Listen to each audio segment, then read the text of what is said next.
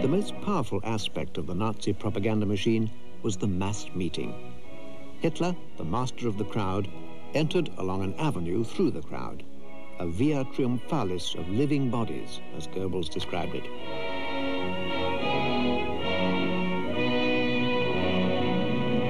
Oskar, Körner, Hans-Erich Rickmack. A last roll call of the dead was held in front of the temples of honor. Present, chanted the crowd, a macabre pastiche of the Stations of the Cross. The appropriation of the Christian liturgy was a recurrent Nazi device. A complex visual arrangement of uniforms and group formations was meticulously choreographed. A fascination with geometry, with structured patterns. People formed groups as though molded by an invisible will. A new communal body language was created which synchronized thousands, moving to the same beat. Forming sculptures, standing to attention, raising arms to give the party salute, a sinister ballet, a massive celebration which lulled the brain and led to a kind of ecstasy.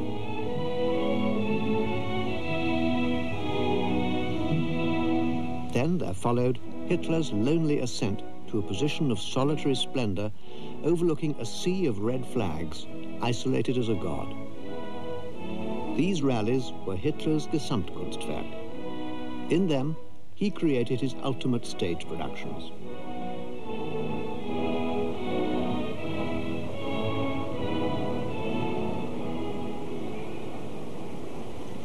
Trost also built Munich's new gallery.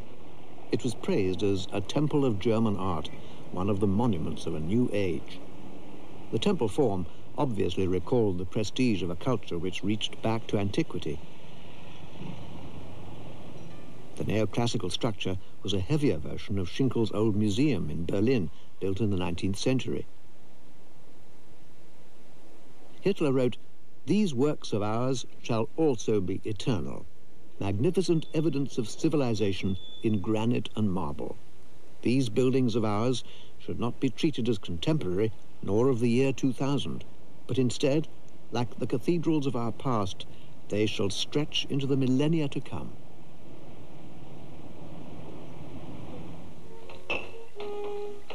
So, Jungs, nun wollen wir uns das mal ansehen. Edler, Edler, darf man mal näher treten? Natürlich, warum denn nicht? Das ist aber eine schwere Arbeit. Die ist auch schön. Und überdauert die Zeiten. Es ist ein altes Handwerk. An so einem Bau mitzuarbeiten, das wäre schön. Jedes Mal erfüllt es mich mit stiller Freude, wenn ich die fertigen Bauwerke sehe und ich weiß, da, der und der Stein, das ist meine Arbeit.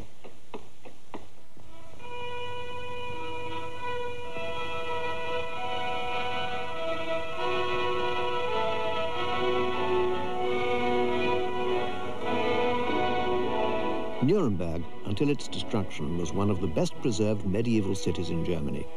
Its appeal to Hitler's idea of patriotism was obvious. It was here that he built the giant stadiums, the architectural framework for his mass meetings. A huge area of 30 square kilometers, the size of a small town, was planned by Trost. On his death, it was handed over to Albert Speer. It was to be the largest complex of its kind in the world. A few figures suffice to give an idea of the size of this megalomaniac undertaking. The Zeppelin field had an arena for 240,000 spectators. The March field was supposed to hold 500,000 visitors. The buildings became crowd containers, stages for the great events, and the people were part of the architecture, like the sculptures, flagpoles, the grandstands, and the braziers. The massive architecture inflated the myth of the Führer into gigantic proportions. The huge Congress hall built by the architect Ludwig Ruff was never finished. The architecture recalls that of the Colosseum, giving it a borrowed sense of permanence. Words like austerity, sobriety, Nordic were the favorite words used to describe these new buildings. They were securing Hitler's power for all time.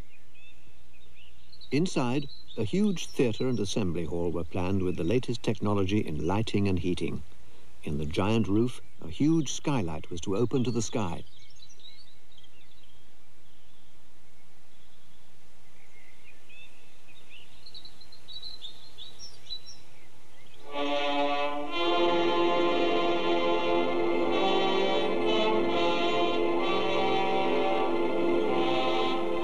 Each of the major German cities was to have a giant arena for mass assemblies. Hitler commissioned the architect Werner Marsch to build a sports stadium in Berlin with a capacity of 100,000. As in Nuremberg, it was more than a mere sports arena. It was a ritual assembly. Built in German stone, quarried from all over the country, it was another expression of a communal effort. It was Hitler's idea to decorate all parts of the stadium with the works of his favorite sculptors, Wackele, Breker, Thorak, and Kolbe. Their work reinforced the pervasive political message of the place. Ideals and signposts, they extolled the virtues of the German race: determination, health, and heroism.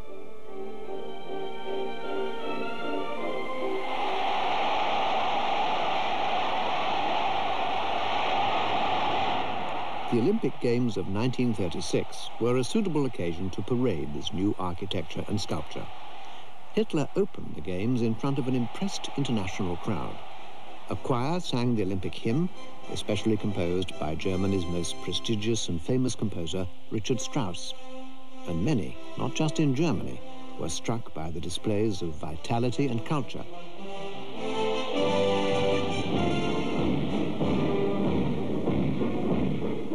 In 1938, Hitler commissioned Albert Speer to build a new chancellery.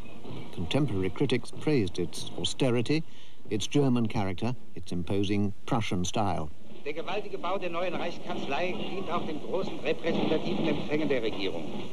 Der erste Staatsakt in diesem Hause war der Neujahrsempfang der ausländischen Diplomaten durch den Führer Großdeutschlands in Gegenwart des... The imposing building of the new chancellery is to be used for official receptions. For its inauguration, the Führer of the Greater German Reich receives foreign diplomats. Der ungarische Gesandte. The Hungarian ambassador. Der Botschafter Japans. The ambassador of Japan.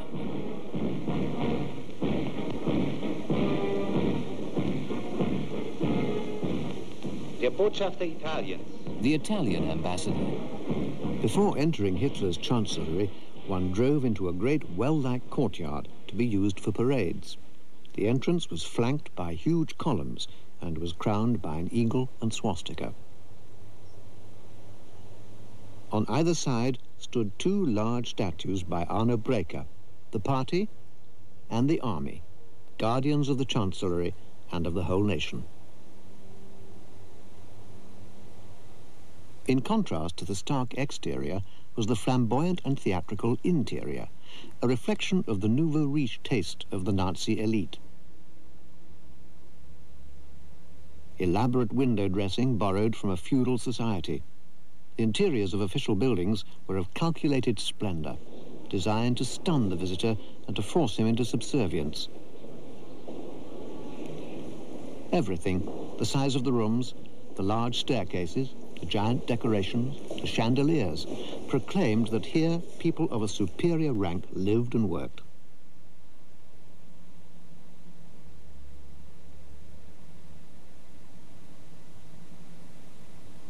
In the Führer's office, noble materials provide the serene but forceful color scheme which he loves for his working environment.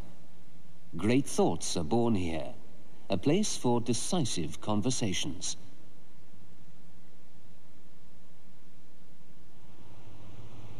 Even administration buildings had to express the ideology of the regime. Its architectural order was the expression of a disciplined nation. Little produced in those years had any feeling of joy or of spontaneity. Like Hitler's speeches, his architecture was inflated, repetitious, banal.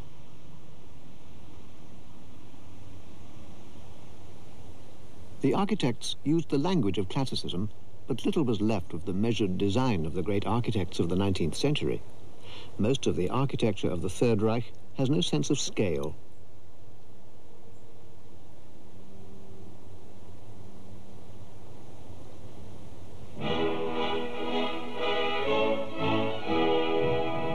great buildings became more and more overbearing. They dwarfed the people and forced them into submission. This is the Academy of the National Socialist German Workers' Party in Bavaria. It was never built, but it gives an idea of the shape of things to come. These massive buildings were designed by Hermann Giesler. Their brutality has seldom been matched. They inspired fear and fascination and continue to do so.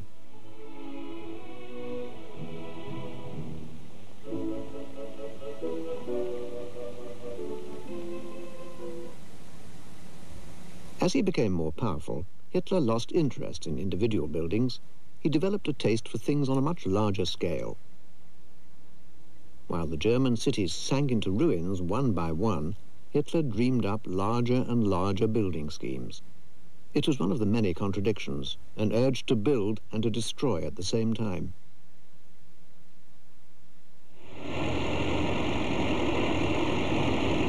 Hitler loved Rome and Paris, but Berlin was to outshine both in size and splendor.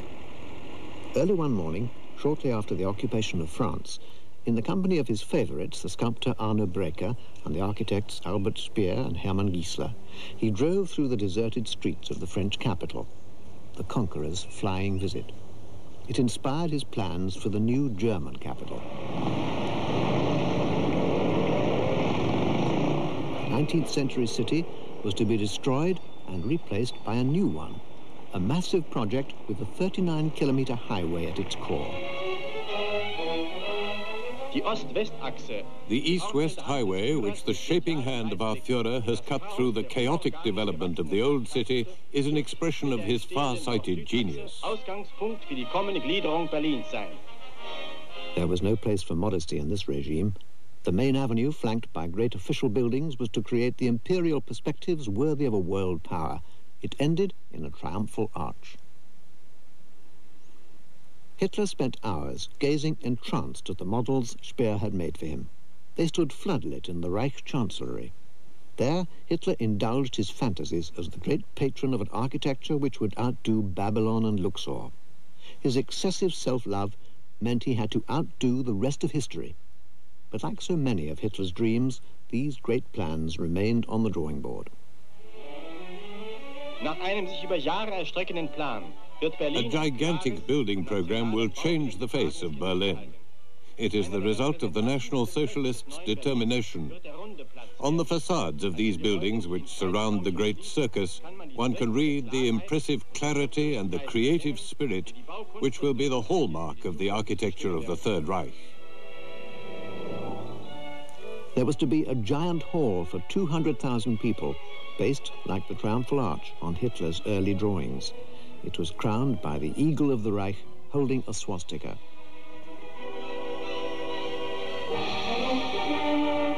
The Nazis' main sculptor, Arno Breker, was asked to design a fountain 126 meters in diameter with a figure of Apollo 6 meters high. Goebbels wrote, "Berlin will become the capital in absolute control of Europe, or even of the world."